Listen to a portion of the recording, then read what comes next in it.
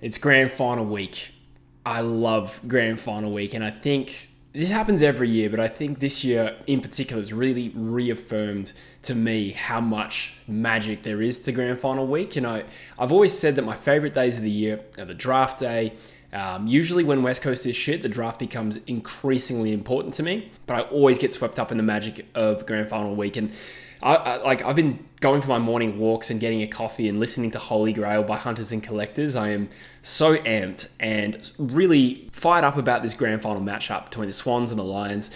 A grand final where I truly want both teams to win, and I will feel horrible for either side losing. We've obviously got two teams that are the two most recent losers in grand finals. And so there's so much narrative either way. There's going to be one redemption story and there's going to be another story of absolute heartbreak for one of these two teams. And, you know, perhaps unlike a lot of the recent grand finals, maybe the last five, I have no idea who's going to win this game, and I change my mind like the wind. I think there's also something so cool about the fact that this is a truly neutral grand final. And I think that's possibly the allure of a non-Victorian grand final, is seeing two teams that would never normally play each other on the MCG do just that. First time in 18 years since 2006 that's going to happen. And I really could just see either team winning this grand final. I can't wait. I am going to give you a prediction in this video, of course. But what is my gut saying? My gut is changing very, very regularly. But I'm amped. I'm also a big one for grand final day aesthetics. And I'm really pleased to see Sydney in all red, and I presume Brisbane will be in all of maroon. For some reason, and I think it's only when teams play Sydney and a little bit when they play Geelong, they don't have to wear white shorts. Have you noticed that? Like when West Coast plays away against Sydney, we wear all blue shorts as well. And we do that at GMHBA as well. Therefore, I'm pretty sure Brisbane will wear maroon shorts. And I think two teams wearing their full colours is just cool. There is just something so cringe to me about the prospect of teams having to wear clash jumpers in grand finals. That's why I don't want to see like a Collingwood-Port Adelaide grand final. An Eagles-Western Bulldogs grand final where we have to wear yellow would also be gross, but I would probably take it at this point. But I'm rambling. So this is the final edition of Just the Tips for season 2024. It's been great. Thank you so much for the support this year. We've had some great footy tipping competitions, which I will get to shortly and shout everyone out. We're also going to talk about, obviously, you know, how the two teams playing in this grand final went last week, the last time they met, how they actually match up against each other. I've got a little bit about their performances at the MCG, a little bit of team news, and I'm going to give you my first goal kicker, a quarter by quarter scoreline, the ultimate winner, and a Norm Smith medalist. Before we crack into everyone's results this weekend, I can't help but notice this crazy stat in my analytics. Apparently 140,000 unique people in the last 90 days have watched a video on True Footy. I didn't even really think there were 140,000 like active people who watched AFL videos on YouTube. My point being is, if you are someone who has watched a video on this channel and enjoyed it, or you want to see more footy content going forward and in perpetuity, and want to cover the draft and the trade period from this point on, it would mean a lot to me if you help me grow this channel and subscribe. Thank you so much. All right, let's get into our weekly winners. So in the members tipping competition, Real Swift actually won this week with 2 correct tips and a correct margin as well. So well done, Real Swift. This is why you're the best. And I'll skip down here and say that the members tipping leader is actually the overall winner in Real Swift. So well done, Real Swift. You have taken out the members tipping competition. If you're watching this, please get in contact with me at truefootypodcast@gmail.com. As for the general footy tipping competition, we had a 28-way tie. 28 different people got the both tips correct and the margin bang on. That is unbelievable. I think we got like 1,400 people in that league, but still, well done. I'm sorry I couldn't give you a proper shout out. It's 28 people's too much. And the general tipping leader, which is still live competition, Ryan Chappie is still on top with 147 and 735. So that one's going to go right down to the wire. And with so much uncertainty about how this grand final is going to go, we're going to see what happens, but I'm looking forward to it. So congratulations to the winners and good luck if you're still live. All right, let's talk about this grand final. So last week, what happened last week? Well, Sydney and Brisbane played in two very contrasting prelim finals. Sydney versus Port Adelaide was a little bit of a fizzer if you were hoping for a close game. It felt like Sydney just kept them at arm's length throughout that contest, and even though Port were doing well in certain stats like contested ball and clearance, Sydney's pressure and their ability to hit targets and transition really well was ultimately the difference, and Port Adelaide fell a fair way short, whereas Brisbane played in an absolute war against the Cats, and that was one of the best prelims I can remember. They prevailed by 10 points. They were down by 17 at halftime. Geelong did lose Max Holmes. Brisbane lost McInerney as well, which will be an important one for this game as well. He's pretty much ruled out. I did say in the football come down, I thought maybe there's a chance he gets up if he's just playing through pain, but that seems pretty unlikely reading some comments from Chris Fagan. But either way, that's probably Brisbane's best win of the Fagan era, I would say. Certainly their best finals win, and I think it's fair to suggest, for me, I think it's more impressive than the week before, which was also a heroic effort against the Giants. So that's something to consider here as the lead up for both of these teams. Sydney had a pre-finals bye, they won a qualifying final, they had another bye, and then they beat Port. Brisbane have now been involved in, 3 finals in a row. It may serve them well that they've been involved in 2 close games, because that will build some, I suppose, resilience and ability to stand up if this game goes that way, which I think it will. On the other hand, they have travels a lot more. Sydney haven't left Sydney for a little while. Brisbane at least had a tune-up on the MCG, but they had to go to Sydney and then Melbourne and then back to Melbourne this week. So that'll be a factor as well.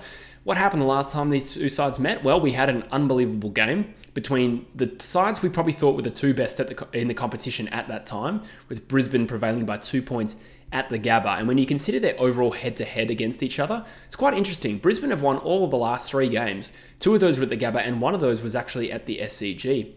In fact, if you look back further, Brisbane have won 5 of the last 6, with the one exception, I believe, Sydney upset them in round 1 of 2021. I remember that game. I think that was Goulden's debut, and he kicked 3, and I think Logan McDonald kicked 3 or something as well. So we're going back a while, but it's not completely removed from this era of both of these teams being fairly good. So Brisbane definitely have the head-to-head ledger there, but the key variable here is, as well, truly neutral venue that is not only neutral, but it's also quite distinctly different in dimension to how the Gabba looks and how the SCG looks, and these two sides have never played each other at the MCG.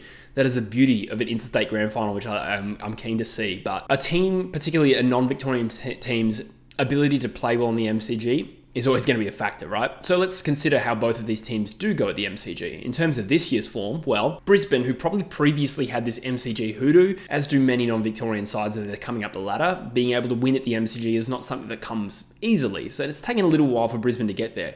But this year, they beat Melbourne in round 5 by about 4 goals. They lost to the Pies in a heartbreaker in round 23, and then they beat Geelong last week. So as far as I'm concerned, that's pretty damn good MCG form. They haven't torn up a side there, but they've won some hard games at that ground. Now, Sydney have played there 3 times as well. None of them were more recent than round 7. So we go back to April 28th. Could that be a factor here? Brisbane played there last week, but Sydney touched up the Pies in round 1. They lost to Richmond in round 3, and then they had a huge win over Hawthorn in round 7, and it seemed like from that game onward, Hawthorn improved. So that was when Hawthorn were a bit shy. But a little bit more of a mixed bag there. But I think over the stretch, the MCG form isn't too bad. Now, if this was a few years ago and Brisbane were assessed on their MCG form, you might have thought, oh, that will weigh in as a factor here, but I don't think that's going to be a problem for either side. So I think it shapes up to be a fantastic game. These two sides play contrasting styles. Brisbane's a much more contested clearance sort of team. So they're actually number 2 in the league over the last 5 weeks for contested footy. Sydney are bottom 4. Brisbane are number 1 in ground balls. Sydney are mid-table. Brisbane are number 2 in clearance. And Sydney are mid-table. So that's just an interesting contrast in their styles. The midfield battle will be interesting here with obviously some prolific clearance players. Well, in both teams, you've got Sydney's midfield of Goulden, Warner and Heaney that are absolutely going to provide a headache for the Brisbane Lions. Over the last 5 weeks, which obviously includes a lot of finals, Sydney do have a negative inside 50 ledger as well. So while they've probably slowly improved week to week, they had to do it the hard way against the Giants. They came back from 5 goals down. They probably haven't been at their crisp top form. Now they could peak right on grand final day and that would be outstanding. But I do think Brisbane goes into this with some more compelling form than Sydney, but it is tight. So let's stop faffing around with the preview. I think this really shapes up to be a close game, and I predict it will go that way. So let's get into some real predictions here. First goal scorer. This could be anyone. I remember in 2005 being at a party where you could draw random names out of a hat for the first goal kicker. And I got Travis Gaspar, who I think was named at full forward for West Coast. And I was like, sweet. What are the odds of that? The guy next to me got Mark Nikoski, who was a halfback flanker. And I thought, what a loser. Mark Nikoski kicked the first goal of the game. So it doesn't necessarily have to be a forward. And I have no idea which team it's going to be, but let's just say Tom Papley, a real basic bitch one. Probably Sydney's best forward. So I'm going to say Papley. But how will the game go? I expect it to be an arm wrestle. I think there will be some early goals, but then I think it will dry up and it will be a hot contested footy. And I say at quarter time, Sydney lead 2-2, 14. to Brisbane's 2-1, 13. Again, I think Brisbane will start to get a little bit on top in the second quarter, but not get too far ahead. It'll be Sydney 4-5, 29 to the Brisbane Lions 6-2, 38. So 9-point halftime lead. But that's where Sydney come back after halftime to lead by 2 points, 61 to 59 at three-quarter time. And I know what you're thinking. This is shaping up to be a grand final for the ages. And my gut feel feels like it will be that. I just don't see either team smashing the other. I've probably said that in most grand finals, to be honest. You know, Melbourne Bulldogs was 70-odd points in the end. Geelong beat Sydney by 80-odd points. I suppose anything's possible, but it would just be very, very unexpected.